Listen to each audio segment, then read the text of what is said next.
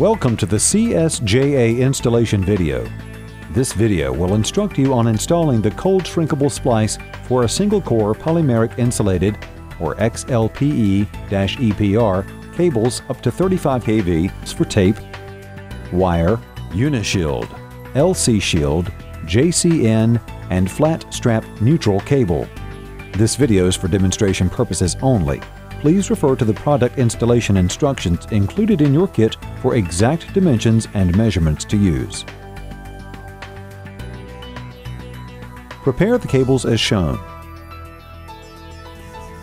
A braid cable 6 inches back from jacket cutback.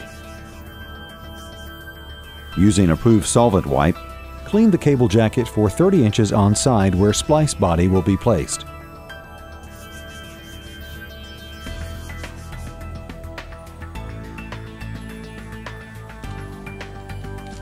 Place splice body over cable. Slide the splice body over the cable end so that the release strip of the spiral holdout points toward the cable end. Install ShearBold connector.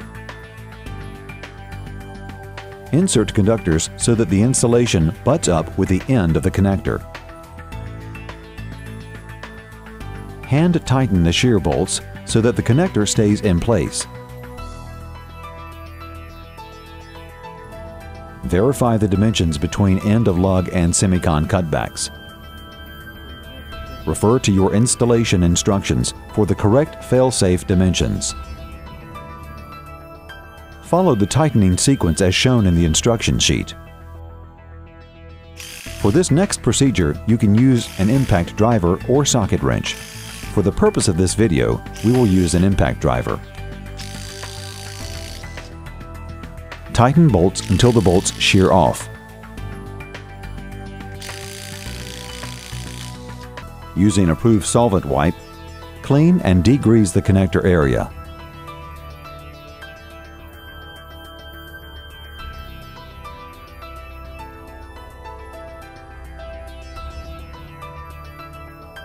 Install marking tape. Install several turns of marking tape onto the cable semicon from the center of the connector. This will be a guide for installing the splice body. The tape should be installed on the same side where the splice body is parked. Lubrication. With a gloved hand, lubricate the cable insulation up to the semicon cutback and tape mark with the supplied DCC or discharge control compound.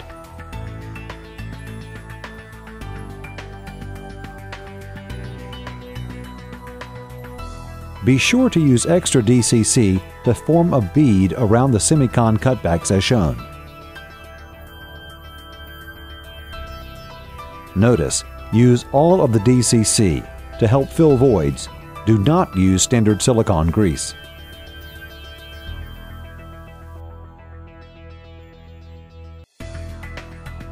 Installation of the splice body. Position the splice body so that the silicone body's edge is aligned with the marking tape. Release the spiral holdout by pulling counterclockwise while holding the splice body in place. The spiral holdout cannot be pulled out all at once. Slowly pull the spiral holdout on top of the cable and then pass it around and underneath the cable until the spiral has been completely removed. Important: the splice body must remain aligned with the marking tape while the spiral holdout is released. Once the splice is partially shrunk adjacent to the marking tape, there is no need to hold the splice.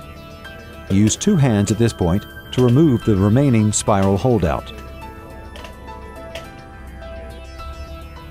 Remove the black tape holding the ends of the mesh sock wires on the expanded joint and straighten the mesh sock wires out over the copper mesh. If using a knife, be careful not to damage the rejacketing material. Apply spring clamps and tape.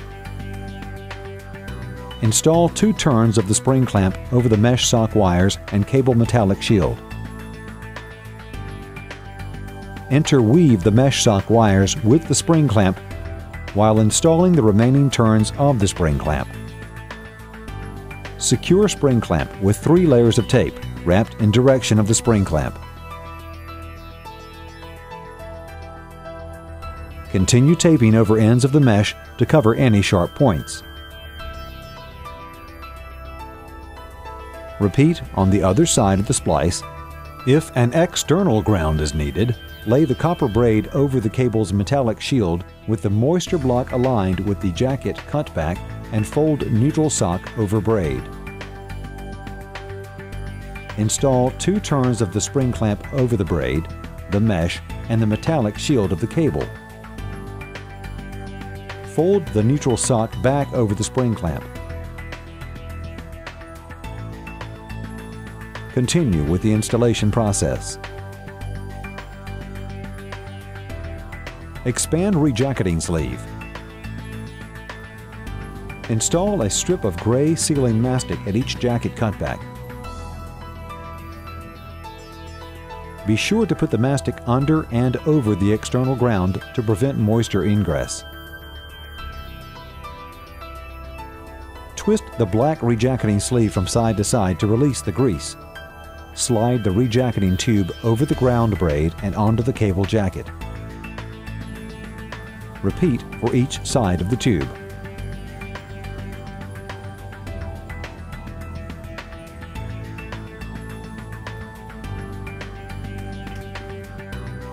Cut off the red mesh sleeve, being careful not to damage the jacket or the splice body.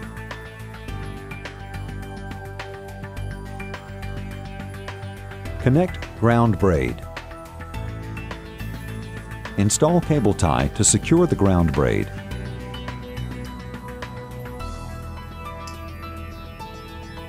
Connect the ground braid to the system ground following your company's bonding and grounding standards.